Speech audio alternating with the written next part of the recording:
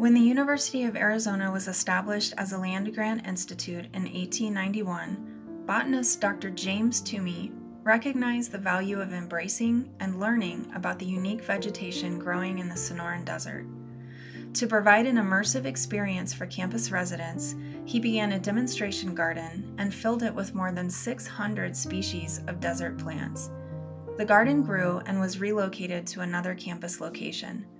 Today, the remaining garden is named after the famed author and naturalist Joseph Wood Krutch. The Krutch Garden is now located in the middle of the UA Mall. The garden offers a quiet oasis on campus where lizards and rabbits scurry about, bees buzz, and many desert plants bloom with the seasons. Much has changed in the 120 years since the creation of the university and its cactus garden, but the vision to create immersive educational opportunities within our campus landscapes and to celebrate our place in the Sonoran Desert link us over time. Engelmann's prickly pear, or Opuntia engelmannii, is a familiar sight to residents of the Southwest. Visitors to any gift shop are sure to find prickly pear delights such as jelly, candy, or a sweet beverage that will likely be carried home as a delicious desert souvenir. But prickly pear is no ordinary cactus. Late April in the Sonoran Desert brings blooms, warm and soft, as the prickly pears unfurl their rose-like petals. Ranging in color from yellow, orange, pink, or even cream, these lovely flowers dress up the dull, green, oval-shaped pads. Overhead, the bright sun glints off white or yellow spines ringed by brown glochids, which serve as a deterrent to hungry, would-be diners. But the meal isn't ready yet. First, pollinators such as hummingbirds, bees, and other small insects must do their part as they dance from bloom to bloom, nearly swimming in all the pollen. It won't be too long before moody monsoon clouds begin building over the mountains in the heat of June, threatening to bring much-needed rains to the thirsty desert.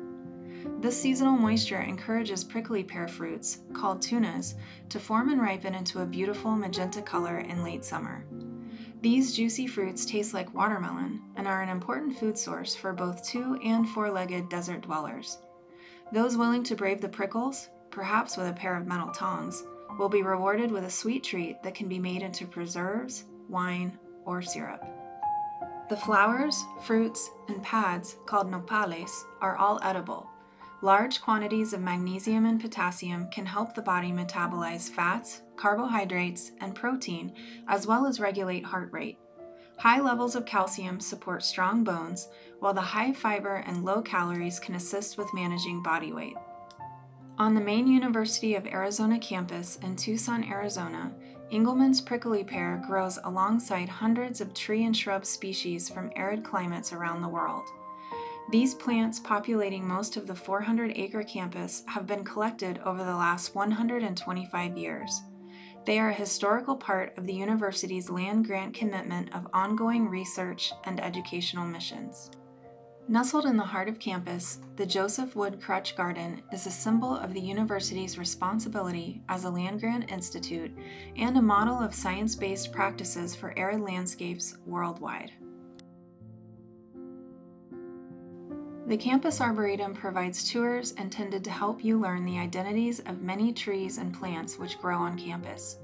You can find more information about all the UA Campus Arboretum tours and resources at our website by following the link provided. We hope you enjoy the beauty, history, and usefulness of our Arboretum plants and trees as much as we do. Thank you for watching. Please tune in next time to learn about more amazing desert plants.